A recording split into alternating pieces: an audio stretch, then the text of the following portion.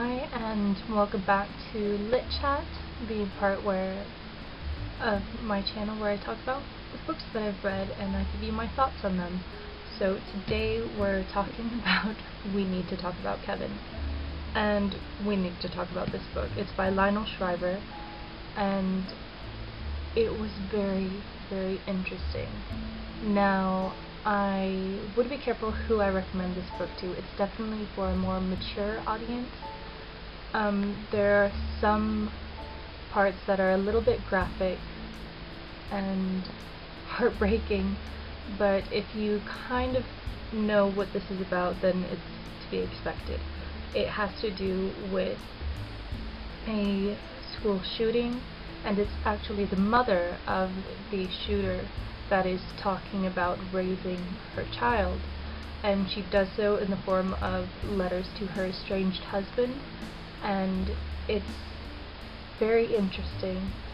I had never read anything like this. I'd never read anything on this subject. I did kind of think of it as an essay.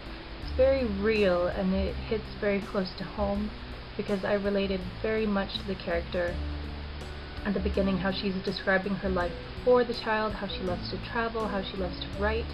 That hits very close to home with me. And I was taking care of a bunch of kids at the time, so it's very strange to see all these behaviors in the book and then have to deal with kids 24 hours a day after reading about this strange raising of a child.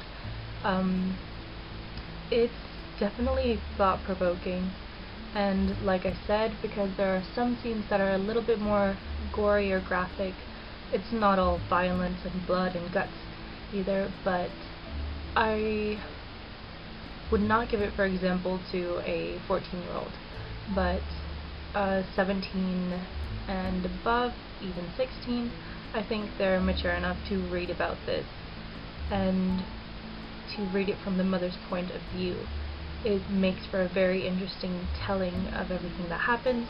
Obviously, with the theme that we're talking about, it doesn't end up with butterflies and rainbows and everything's fine, but I'm not going to spoil it.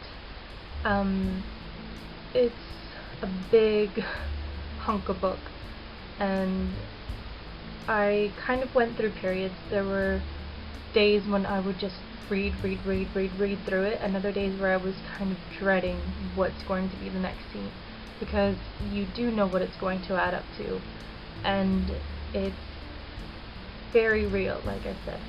So it's interesting. It's definitely interesting. It's definitely worth the read. I saw the movie afterwards. That was the reason for reading the book, and the movie had promised to be this big indie hit, and fine, the cinematography is very indie, the acting is amazing, the cast is just wonderful,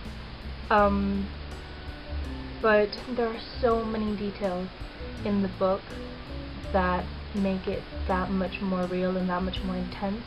The movie seemed to go by really fast, and obviously the book is always better, but I felt that there were things that it could have included, things that it wasted some time on that weren't as important, and yeah, I would recommend this book to a reader who thinks they can handle it, especially if you're interested in psychology and education, that sort of thing. It's worth a read. So I will see you in the next video. I'm very close to finishing The Color of Magic. That will be my next book. That one's by Terry Pratchett, and I'm looking forward to reading something by him. And I will see you then. Okay. My Goodreads is going to be linked below, as will a blog post. Well, my blog, I haven't written the post about this yet. And you know, all my social links, Twitter, Instagram, Tumblr, everything is just Megzandthecity, and I will see you in the next video. Bye!